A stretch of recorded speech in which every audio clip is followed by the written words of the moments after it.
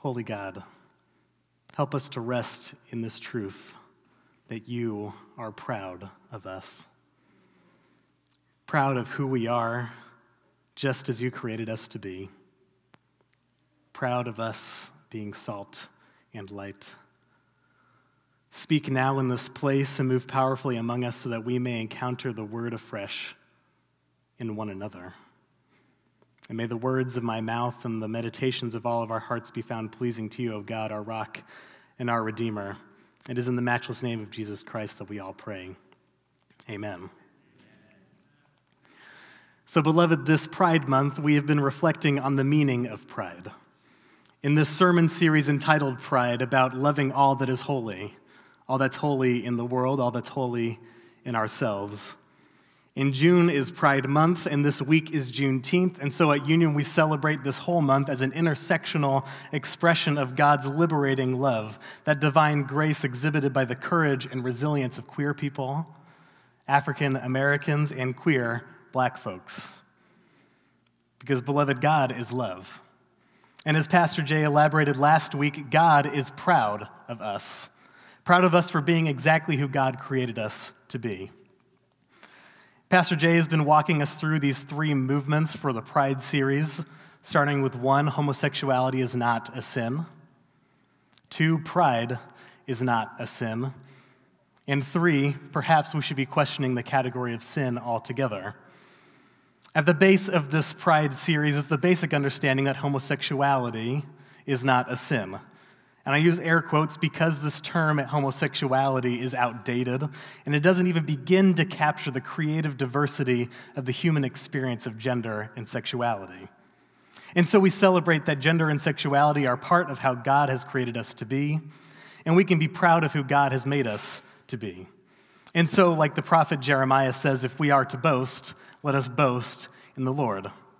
Let us boast in the Lord our God who created us in their image. Let us boast in the many sexualities and attractions and gender expressions and gender identities that spice up this wild life that we live with God and with one another. And let us boast in the holiness of who we are and how we love, because in the being and in the loving, we make manifest the love and liberation of God as revealed in Christ Jesus. And so we see that in the boasting, in this pride, in this brilliant boldness of being who God created us to be, pride is not a sin. And still, I feel there is some need to name that pride must be clarified. It must be distinguished from pride that does have a bad rep. Because this pride that we're talking about, it's the pride of holistic confidence in oneself. It's that blessed assurance of being a child of God. This pride indeed is holy. It is the pride we feel when we put great care into our work and our creativity. It is the pride of a parent or grandparent that experiences deep joy when they see their child succeed in life. It is the pride that we have when we can celebrate ourselves for who we are without modifications and without shame. This pride is a gift from God. This pride is a divine grace that transforms and renews us as God has already created us to be. But we also know that sometimes things in this world, they can get twisted. And pride can get twisted. It can be misused. It can be abused.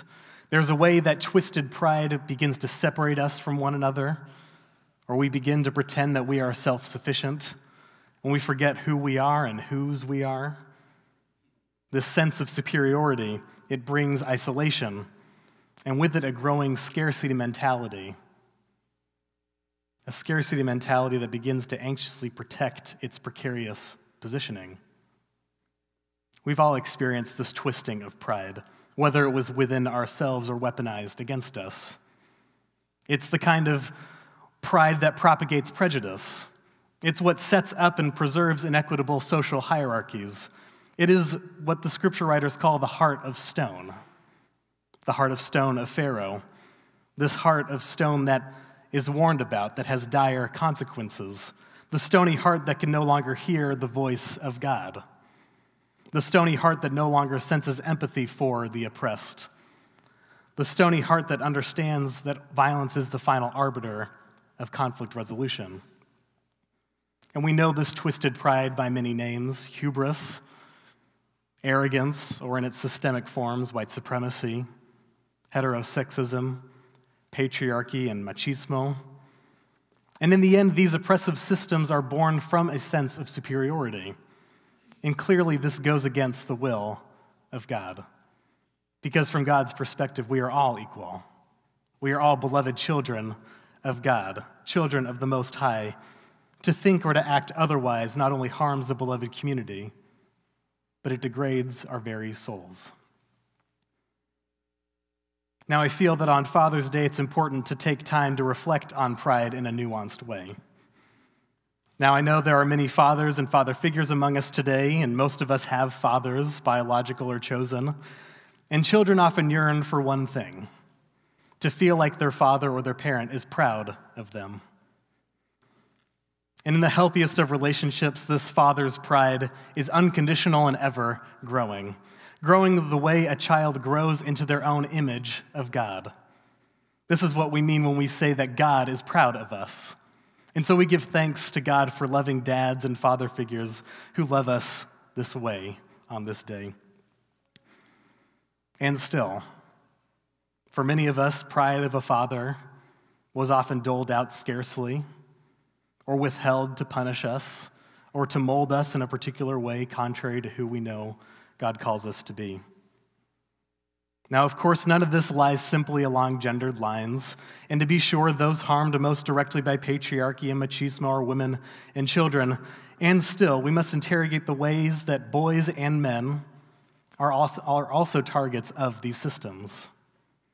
The difficulty is that while men benefit from and perpetuate these systems, we are also trapped and deluded by them, deluded into thinking that our thriving must depend on the subjugation of others. Patriarchy seeks to control all bodies and all minds. In addition to superiority over non-men, patriarchy seeks to limit the emotionality of men, increases pressure for risky and irresponsible behaviors, and it creates this illusion that the only way to relate to others is through violence or the withholding of it. So Father's Day is complicated for many of us because so many fathers have been purveyors of patriarchy. So for some, Father's Day is a chance to stop, to reflect, a chance to turn around, to repent, and to return to God's tenderness and mercy. And for others, Father's Day is a chance to take stock of the ways that we have already been healing from patriarchy and machismo. So on Father's Day, in this Pride Month, those who find yourselves as fathers and father figures, you may reflect on these questions. Are you proud of the father that God has called you to be? And are you working to make sure that your children and those that you care know that you are proud of them? Proud for being just who God created them to be.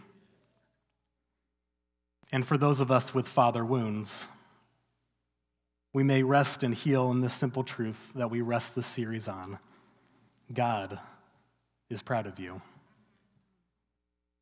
God is proud of you. God is proud of you. Beloved, God is proud of us. And I know this because Jesus says so. In fact, he went up onto a mountaintop to preach this message to us. On his Sermon on the Mount, Jesus started by naming those who are blessed, the poor in spirit, those who mourn, the meek and the hungry and thirsty for righteousness, the merciful, the pure in heart, the peacemakers, and those persecuted for righteousness' sake. And after these beatitudes, as we call them, Jesus makes a proclamation about who we are, and it is a firm foundation upon which we stand. You are the salt of the earth. You are the light of the world. I can just see Jesus beaming with pride as he utters these words to his disciples. You are my beloved. You blessed siblings of mine, you are the very salt of the earth, and you are the light of the world. What would this world be without you? This world would be so bland without your saltiness. This world would be so dim without your spark. I am so proud of you. Now, what is amazing is Jesus says this before his disciples have done anything. Jesus' pride is rooted in love before achievement. In this pride, like the whole Sermon on the Mount extends to all of us. Now, often when we think of Jesus' teachings, we think of parables and commandments. And to be sure, the Sermon on the Mount is full of commandments. But before Jesus moves to teaching us how to live differently and how to live more faithfully, he's careful to set this foundation. Before telling us what to do, Jesus tells us who we are. Fundamentally, we are blessed. We are salt and we are light, which is to say, we are beloved of God. And so we begin with belovedness. We begin with dignity. We begin with abundance. And it is from this place, out of this sense of divine pride in who God is calling us to be, outpours the good works of God. Now, there is a temptation when we hear the Beatitudes and about being salt and light that we must somehow do something to earn this belovedness, to earn this blessedness, to somehow build our saltiness, to ignite this light of God. But the truth of the matter is that Christ frees us from the need to prove ourselves. Christ instead frees us to simply be ourselves, our holy, whole selves. Christ frees us from the illusions to see the truth at the beginning of creation, that we are fearfully and wonderfully made, created in the divine image of God. So Jesus begins with who we are. And who are we? Jesus says, "You are the salt of the earth." I love what the Message translation says about this. You are here to be the salt seasoning that brings out the God flavors of the earth. We are the salt seasoning that brings out the God flavors of the earth. We live in a bland world, beloved. A bland world that is in desperate need of some flavor. Has anyone had a batch of fries or a steak that wasn't properly salted? Bland food just sucks the joy out of life. It does not inspire. It does not please us. Indeed, blandness is integral to the design of this world. It lulls us to sleep. It convinces us that life is only about endless toil and meaninglessness. So God has called us to bring the flavor. You are in the places and spaces to help draw out the God flavors, beloved, to draw out the transcendence from the mundane, to bring out the vibrancy amidst dullness. And we know that cooking science tells us that salt is a powerful spice because it enhances flavor. It does this by reducing the taste of bitterness and amplifies all the other tastes, sweetness, sourness, and umami. So if we are to be salt, then we have this dual call to reduce bitterness and to amplify the God flavors. So if we are to be salt, we think about this reducing bitterness. Bitterness is that which takes away the taste of life. We all know bitterness, complaining, grumbling, resentment. This bitterness spoils life. So let us not give in to bitterness, but let us seek to reduce it in ourselves and in one another. And so then on the flip side, let us bring out the fullness of the God flavors in our life, the sweet joys of triumphs and quality time, the sour tones of sadness and grief, and the full body umami of justice and kindness. Beloved, what are the God flavors that you bring out in this world? You know there are some. Now Jesus cautions us, if salt loses its flavor-enhancing properties, it will be good for nothing and thrown out and trampled underfoot. Jesus makes this pronouncement about who we are, the salt of the earth, and then cautions us to preserve ourselves in a world that seeks to change us and take away our power. So Jesus invites us every day to remember to stay salty. And may we help each other stay salty. And to stay salty, beloved, we must be in the world. Salt isn't any good left on the counter. So we need to be salt in the earth. It's the incarnational way, the way of Christ Jesus, to be fully immersed in this chaotic, beloved creation. And still, this world will try to tell us that we are nothing. It will try to grind us up. It will try to turn us against one another. But we need only remember who we are. We are the salt of the earth. And Jesus says, you are the light of the world. God has made you a lamp of divine goodness.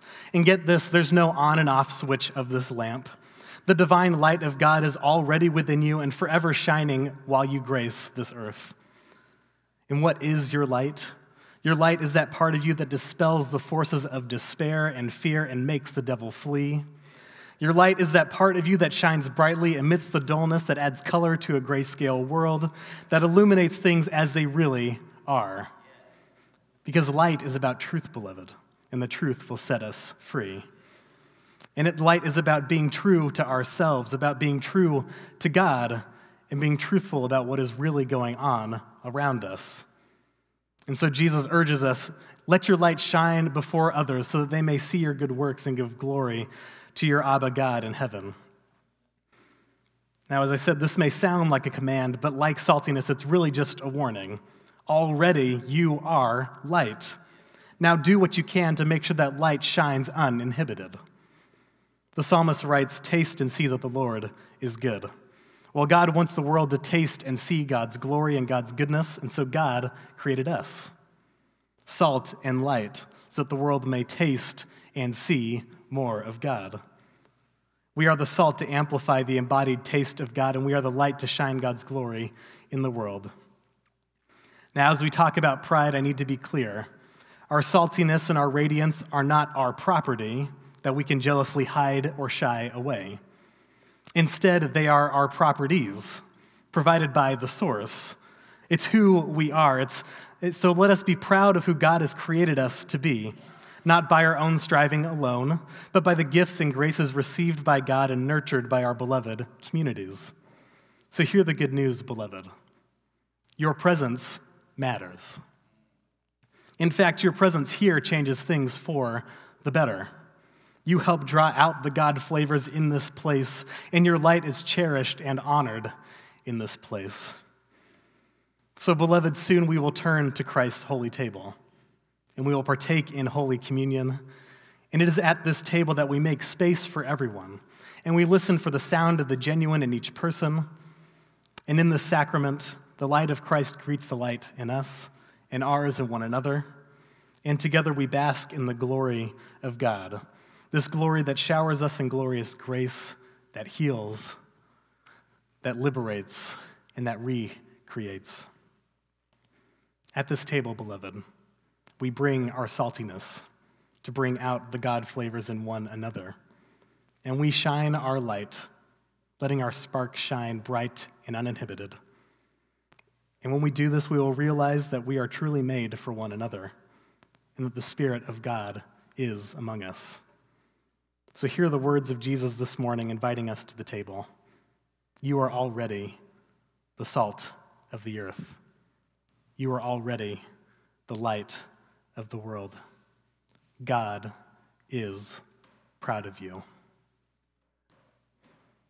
Praise be to God. Amen.